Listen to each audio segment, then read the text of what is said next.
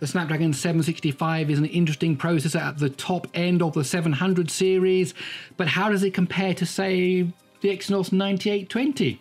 Well, today we're going to be testing the ZTE Axon 11 with the Snapdragon against the Galaxy S10e with the Exynos 9820. Which one do you think is going to win? Well, let's find out. So we have the ZTE Axon 11 or the ZTE Axon 11 with the Snapdragon 765G on the left-hand side.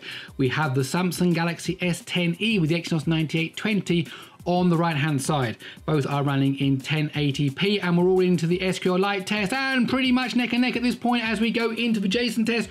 Not much between them, and look at that. Yes, definitely the Galaxy S10e is in the lead at this point. It was the first intercompression test, taking the lead over the ZTE Axon 11 with the Snapdragon 765G, and it looks like the way that progress bar is going, that the lead is being maintained by the S10e. Yes, there it is as it goes into the 16th thread test, and of course both of these processors are octa-core processors. The configuration though is quite radically different in both of them, and we'll talk more about that in a moment. But definitely the Exynos 9820 in the Galaxy S10e is one. It's gone straight through into the blur test first, so it is now the first into the mixed CPU GPU. In fact, it's coming out of the blur test now, while the Snapdragon 765G is in the blur test into the infinite scrolling list on the right hand side.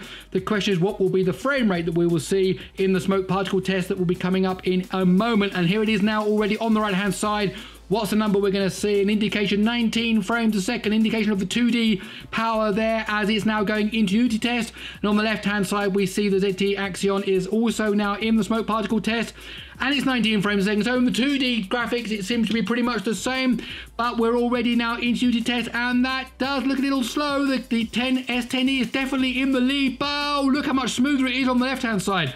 This is quite a difference between the two, and this it's a good opportunity to talk about the difference between these two. Of course, the 765G has got one Cortex A76 core clocked at 2.4 GHz and another A76 core clocked slightly lower, and then 6 A55 cores, whereas the Exynos has got two custom cores by Samsung. Oh, and already the Axon is into the Unreal test. As I was talking about the CPU configurations, it was the first into the test, and only now is the S10e going into the test. And as I was saying, the two M4 cores, two A75 cores, and four Cortex A55 cores. And of course, when it gets to the GPU, we're looking at the difference between the Adreno 620 and the Mali G76 MP12.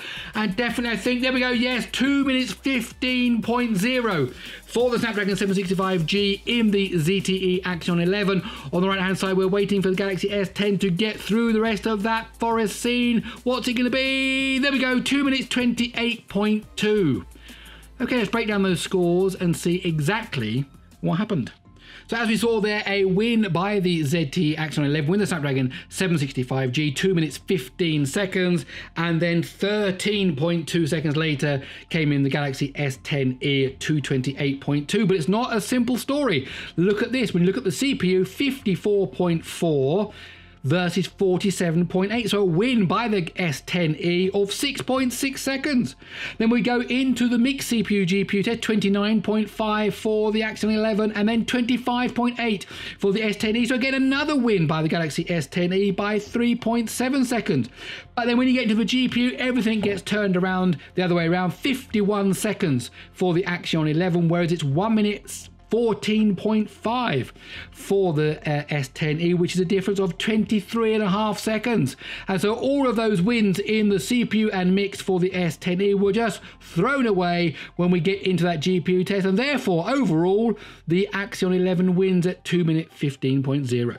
My name is Gary Sims, this is SpeedTest G. I really hope you enjoyed this test between the Axon 11 and the Galaxy S10e. If you did, please do give it a thumbs up. And if you like these kind of videos, well, please stick around by subscribing to the channel. Okay, that's it. I'll see you in the next one.